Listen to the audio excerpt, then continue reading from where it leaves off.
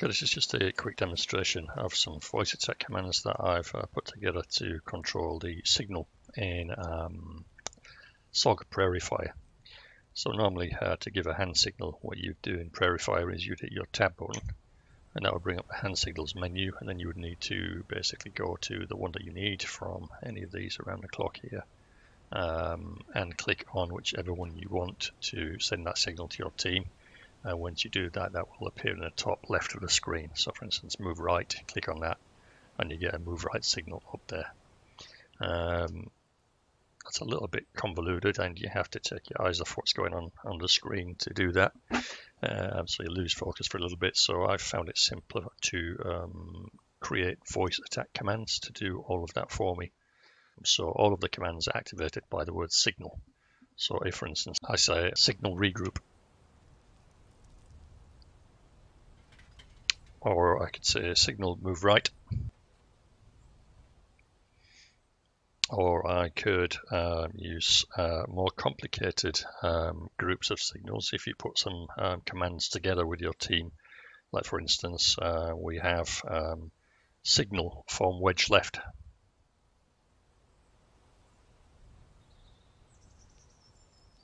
So that will put together a bunch of different commands that you need to work out with your team.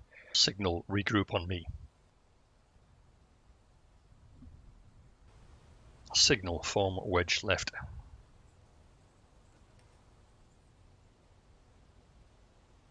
Signal form file.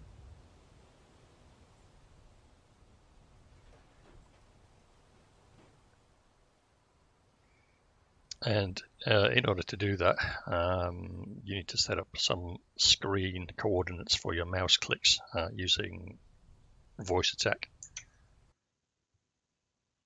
which is pretty simple to do. So it's just a typical command. Let's go for one of the easy ones. So signal attack.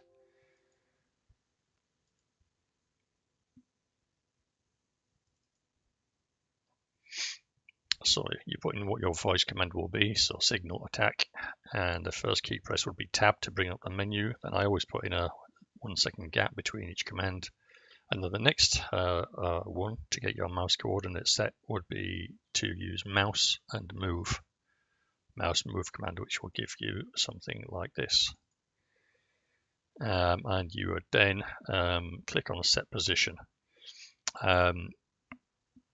Now I can't really demonstrate the next part because I only have one screen, so I can't use two separate screens. So what I did was I brought up the tab menu, and then I put a piece of sticky paper, just an edge strip from a post-it note on each one of these locations.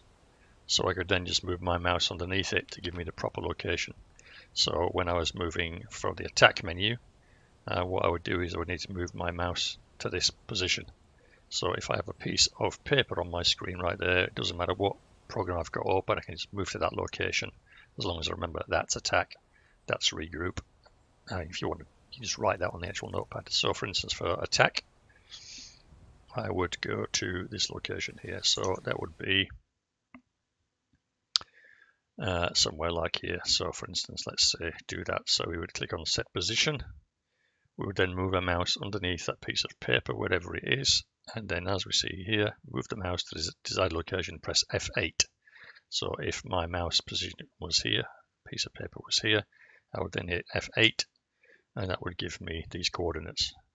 And I would then hit OK. But the actual coordinates are these ones here. So I'm not going to hit OK right now because I don't want to ruin it.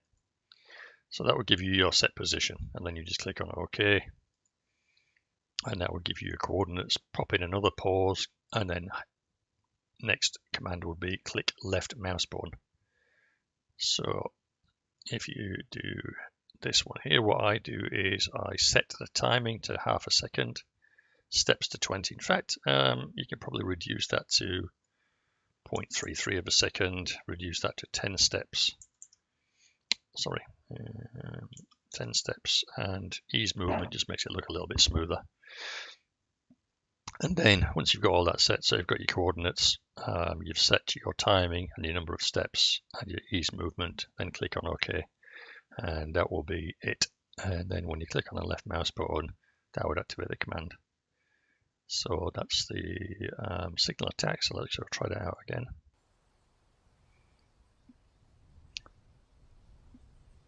Get rid of the tab menu. So signal attack.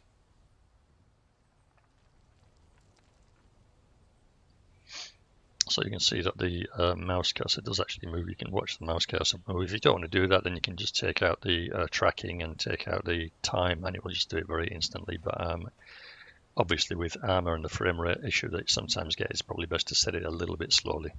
So let's say signal flank left.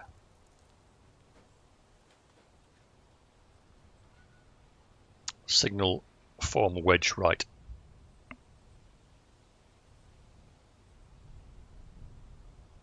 So you can see it's quite smooth at that speed. Set those road settings at 0.3 with 10 steps.